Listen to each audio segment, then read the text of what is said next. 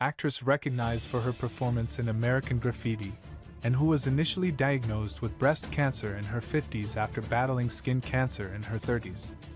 After a protracted battle with cancer, actress Suzanne Somers passed away. Her career included 5 seasons on the 1970s TV sitcom Three's Company, a Las Vegas review show, a part in American Graffiti, 2 autobiographies, 4 diet books, a book of poetry, and a stint as an exercise equipment spokeswoman. She was 76 years old. According to Somers' publicist, Arcuri Hay, the actress passed away early on Sunday morning. Suzanne Somers died quietly at home on October 15th in the early hours. For more than 23 years, she fought off an aggressive form of breast cancer, he added.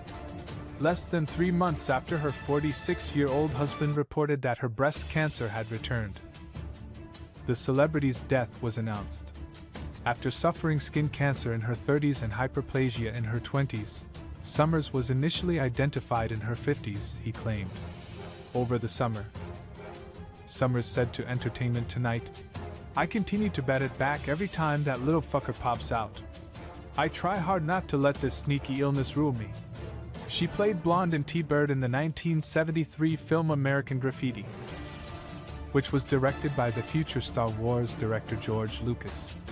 Afterwards, she recalled that she didn't know who Lucas was and that she nearly left the audition early to park her car. "In the entire movie, I said just 3 words.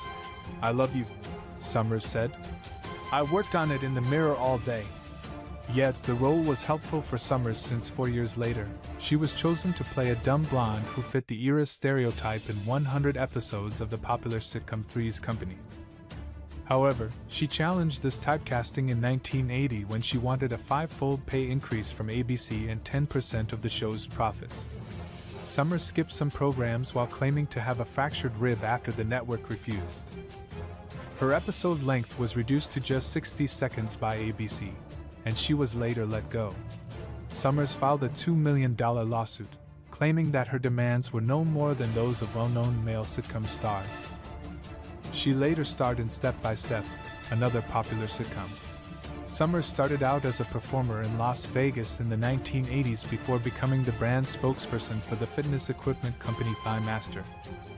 She also entertained Americans serving abroad.